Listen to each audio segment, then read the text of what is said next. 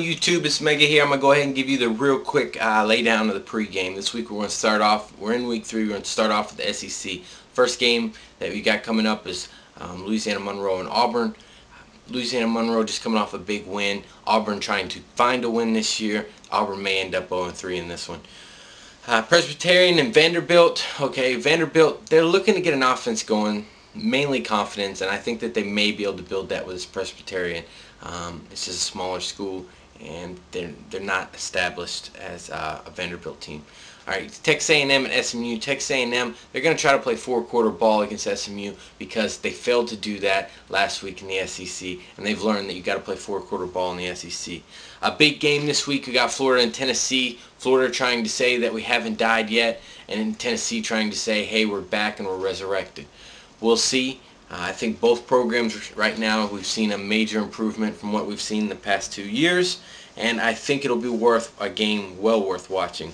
South Carolina and UAB. This is a key game for South Carolina because what they're going to try to do is in the first game, if you remember, when they weren't playing great ball. It wasn't very impressive, and realistically, they didn't have an offense going. Last week they got their offense going, and they're going to continue to try to do that again. Kentucky versus Western Kentucky. I'm telling you right now, Western Kentucky's got a good shot at winning this game. And the reason why I say that is because they came out and hit Alabama in the mouth. And if they do the same against Kentucky and they play four-quarter ball, they should they got a good shot at winning that game. Georgia and Florida Atlantic. I think Florida Atlantic's got like 24 points on the board this year. Shouldn't be a tough game for Georgia. Arizona State and Missouri. There you go. Pac-12 versus SEC.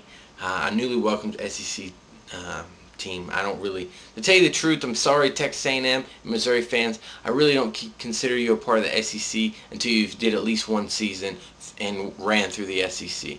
Now, I'm not saying you won every game. I'm just saying you pay your dues. We all paid our dues. You're paying your dues this year, and you're learning. So, Mississippi State and Troy. That's another game you're gonna have coming up this week. Really, I think Troy's got like 16 points on the board this year. And you got Idaho and LSU. You know what? LSU's already easily taken care of the Pac-12, and now they're going to go ahead and take care of the Pac this week, or the WAC this week. And then you got Texas A&M and Ole Miss. Now, this is going to be a good game because you've already seen, and if I'm a Texas fan, I'm really happy this game went on, because you've already seen an Oklahoma team struggle with UTEP. And Ole Miss beat UTEP, and they beat them fairly well, as a matter of fact. So this game will actually give you, I guess, a slight preview, or not an idea, because you really can't base it off of who beat who and what, when, where, and why, because different matchups, different athletes. But it's just fun to watch and consider comparing them and getting like a snapshot of the Red River rivalry. So other than that, I guess we can go ahead and go through the struggle alerts real quick. I'm looking right now, it's mainly in the SEC. I'm saying that Ole Miss could possibly beat Texas, and I'm saying that, Western Kentucky, that could be a game too. You got USC and Stanford this week, and, I think that Stanford's not where they should be, but I do feel like that USC's overrated. Syracuse came out and hit them in the mouth, and they were able to pass on them fairly well. So look for that. I'm gonna go ahead and put that game on the struggle alert. And then you got Notre Dame, Michigan State. That's gonna be a good game, but I think Michigan State's gonna walk away with that one. They just got a better program and have had a better program for the past few years. Other than that, YouTube, let's talk about the big game. Alabama versus Arkansas. Who's gonna win? I think you're gonna have an Arkansas team that had their mind, their hopes, and everything set on winning a national championship this year. And what ended up happening, they looked ahead and they got hit in the mouth by Louisiana Monroe, and they lost in overtime. And that right there, I think, is just upset them and broke their heart, and they're going to be a little heartbroken.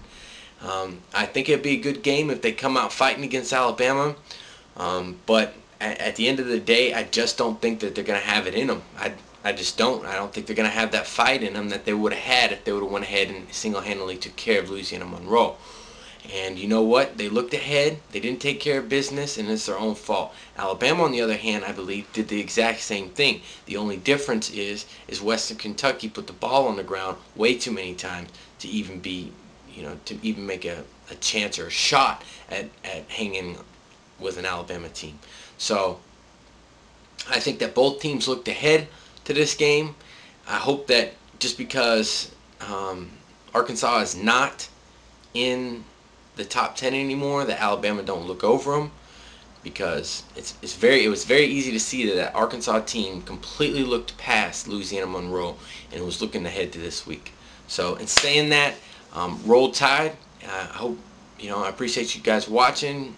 I appreciate the new subs that I'm getting, and I appreciate the comments. So let me know what you think, and if all you want to comment is roll tide roll, I hear you. All right, YouTube.